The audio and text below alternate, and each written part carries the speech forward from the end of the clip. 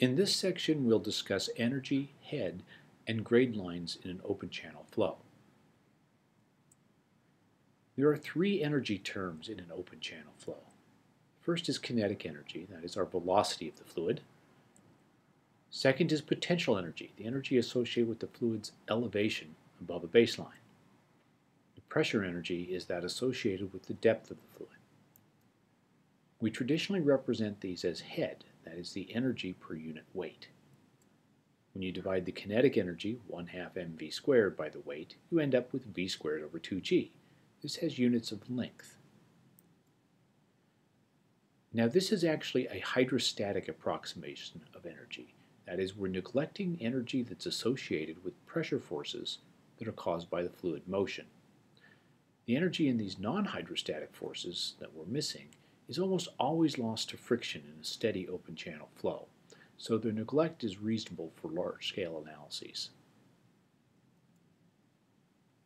The three pieces of energy can be graphed together. We start with the bottom elevation, measured from some baseline z equals 0. We add to that the depth, and then the v squared over 2g, our velocity head.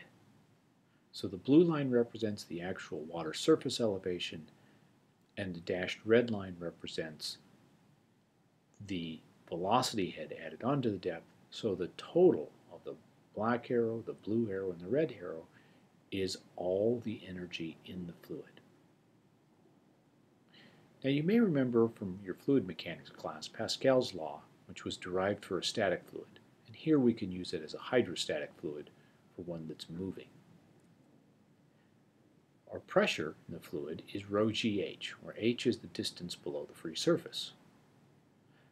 The potential energy per unit volume is given by ρgz, where z is the elevation. So if we think about a particle at the mid-depth, let's call this h, which is y. Remember, y is our depth, so y divided by 2, and z0 is the channel bottom elevation. We can say that potential energy per unit volume is ρg z0 plus y over 2. And that same particle has the pressure energy associated with it of ρg y over 2. If we sum those together, we have ρg z0 plus y. That is the elevation of the bottom plus the depth of the fluid.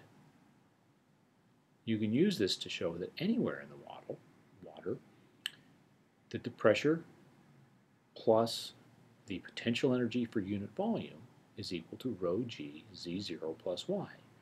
That is the elevation of the bottom of the channel plus the depth of the water.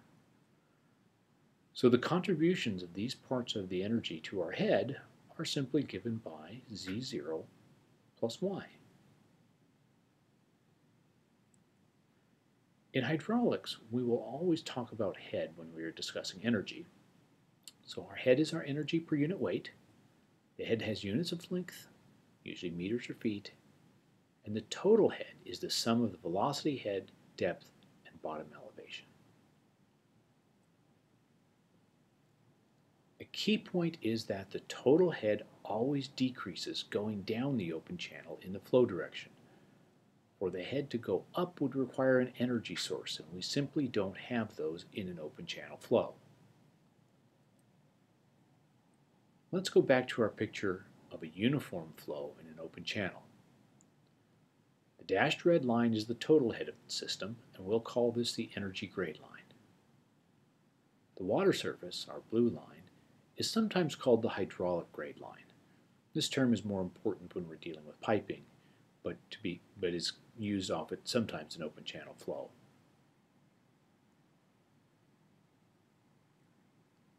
Now, in a uniform flow, the total head decreases going downstream at exactly the same rate as the bottom elevation decreases. That is, that the energy grade line is going to be parallel to the bottom slope. Remember, in a uniform flow, the gravitational acceleration balances frictional loss. This is why the water level, y, doesn't change as you go downstream. That is, the water level is parallel to the bottom slope. Since we're talking about steady flows, Q doesn't change going downstream, and y doesn't change and the cross-sectional shape doesn't change, then it follows that the velocity doesn't change either. Therefore, the EGL must also be a constant and parallel to the bottom slope and the water surface in a uniform flow. This is only true in a uniform flow.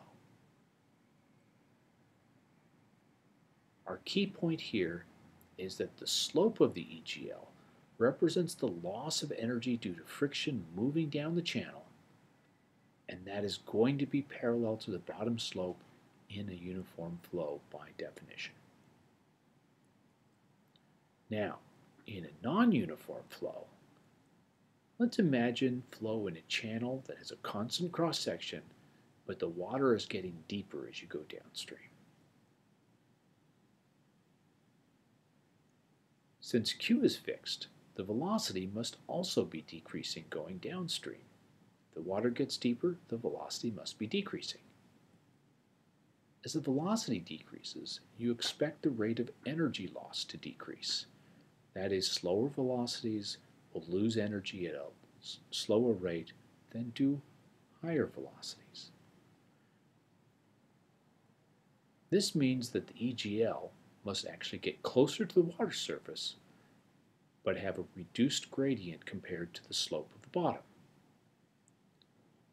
So the dashed red line here shows a possible EGL consistent with the water getting deeper going downstream. Here the EGL has the same directional curve as the water surface elevation, but not quite as much curvature because the velocity is decreasing. Note that the rate of energy loss is decreasing as compared to the energy loss that would be implied by a uniform flow where the energy grade line is parallel to the bottom slope.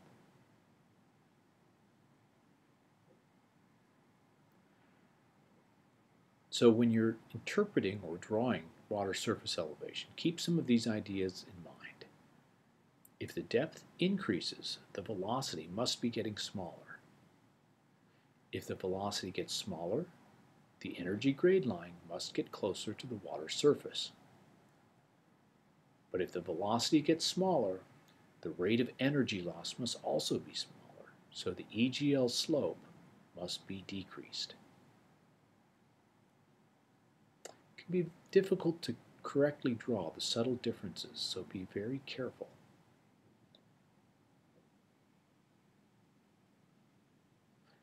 That's the end of energy, head, and grade lines.